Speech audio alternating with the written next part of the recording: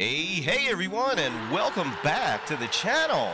On today's episode, we're going to be finishing up the tutorial series in the Cessna Longitude.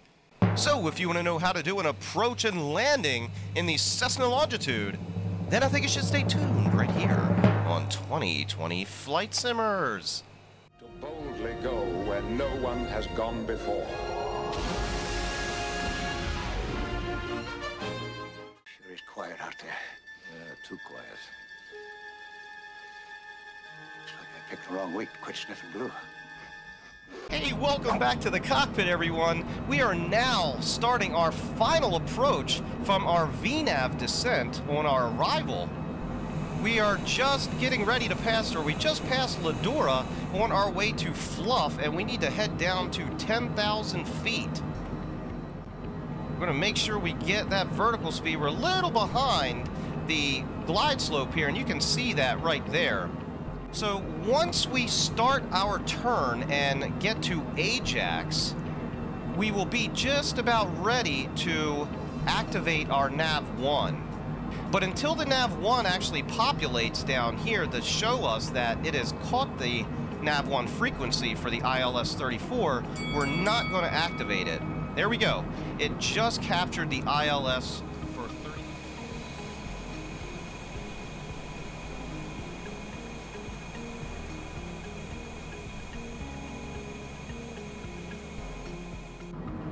The next thing I'm going to do is I'm going to turn our heading course to the GPS heading. I'm going to show you why here in a second. And we're just going to adjust our vertical speed a bit. Now again, even though we're below the glide slope, we're still going to stop at 10,000 feet. Our next flight restriction is at 9,000 feet here, and I don't believe that's for a little bit. Now what I want to do is I'm going to switch in heading hold mode. Now the plane is going to be following our heading hold. We're going to come over here to the nav source, flip that to Nav1. It's now pulled the localizer frequency up. Now we're going to come back to the top and tap the nav button. This way it doesn't mess up when you go to switch over to Nav1 frequency when you're in GPS mode.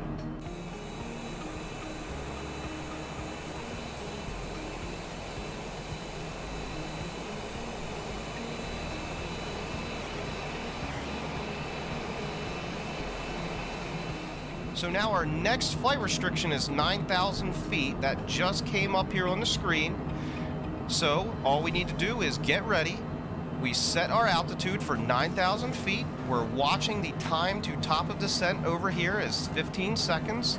Our finger is on the vertical speed button, ready to go. 5, 4, 3. Now you're also going to notice that because we switched to nav mode, that magenta line went away, and now we're left with the green ILS marker. Okay, so now that we have that up on the screen and we're about ready for approach, we're going to now arm the approach by hitting the arm button.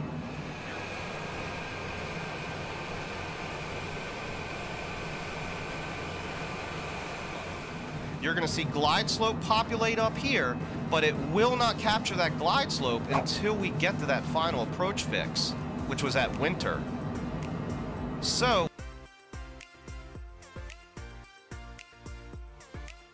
we still have to maintain our proper glide path down. Okay, so it looks like we just intercepted a glide slope because you can see glide slope is now highlighted in green.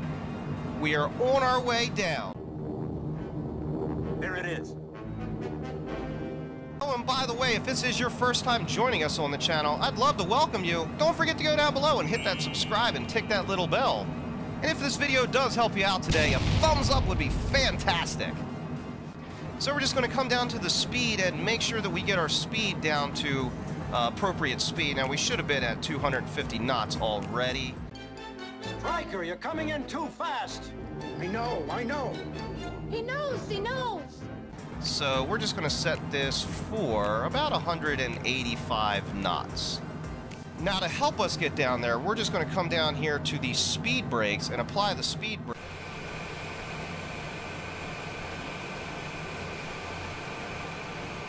cannot let out that landing gear yet until we get our speed down.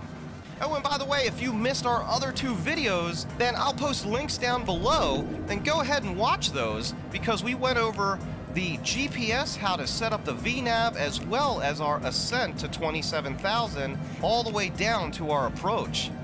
So I highly recommend to check those out if you haven't seen those already. Sound your alarm bell, now! All right, now everybody, get in crash position.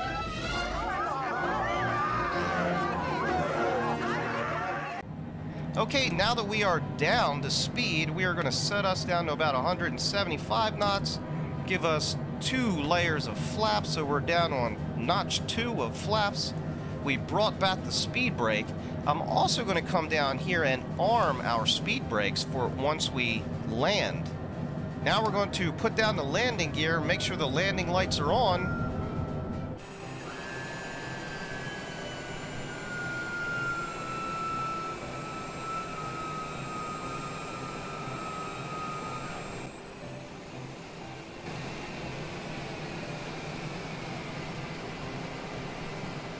Now the next thing that I'm going to do is, I don't like everything automated, so I'm going to disengage the auto throttle, and that is right here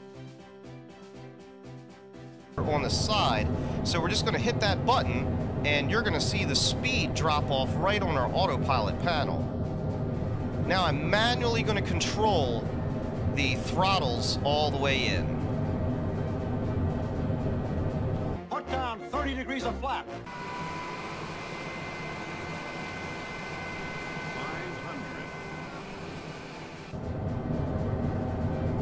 And I'm going to disengage the autopilot.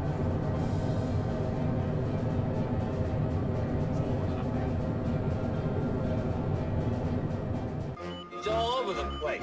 900 feet up to 1,300 feet. What an asshole. Yep, see, I took my eye off the road. Striker, lift your nose. Straighten your wings. It's coming in too fast. Watch your speed. He's coming right at us! You're too low, damn it! 50.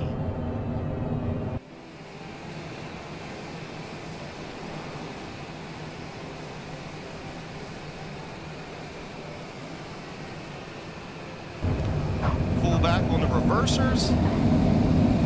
Give us a little brakes.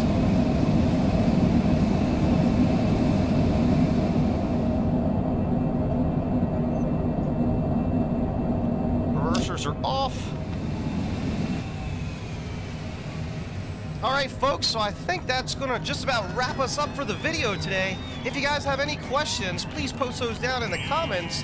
And if you haven't subscribed yet, make sure while you're down there you hit that subscribe button and tick that little bell. If this video did help you out, or you just plain liked watching it, smash on that thumbs up button. It is greatly appreciated. Well, to all my flight simmer friends around the world, keep the blue side up, and we will see you on the next one. Thanks for watching, everybody.